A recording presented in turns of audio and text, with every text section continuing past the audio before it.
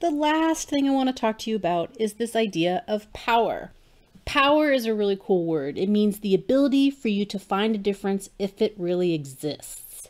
And visually, we've already seen power, but I want to make sure I highlight it to you.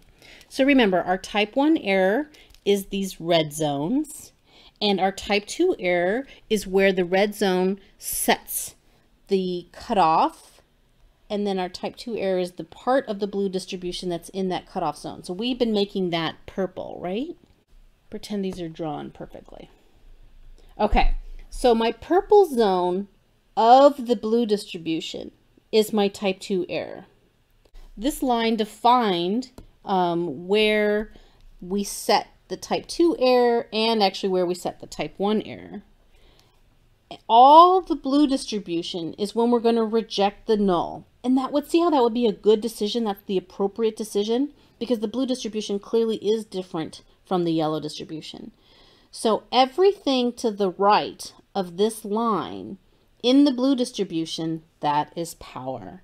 So I'm going to try to shade in my power. Let's pretend it's a good drawing here. Let's make it a very pretty color. Let's make it pink. All right, so here, this pink portion of the distribution is our power.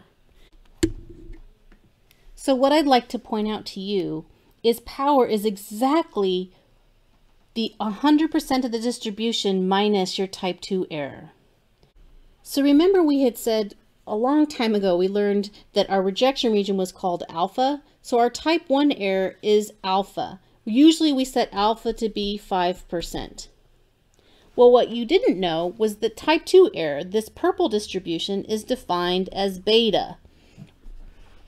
And so our power is 100% of the blue distribution minus the beta piece.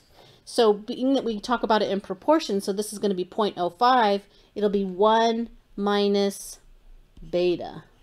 And our power can be calculated as 1 minus beta. So essentially it is the piece of the blue distribution that is not purple. That's our power. We always want to maximize our power so that we can increase the likelihood of finding a difference if it really exists. So all those techniques we talked about where we reduce beta by making it skinny or by moving the distribution over, do you see how if I reduce this purple region, I will increase this pink zone? So all those techniques we use to reduce our type 2 error will inherently increase our power.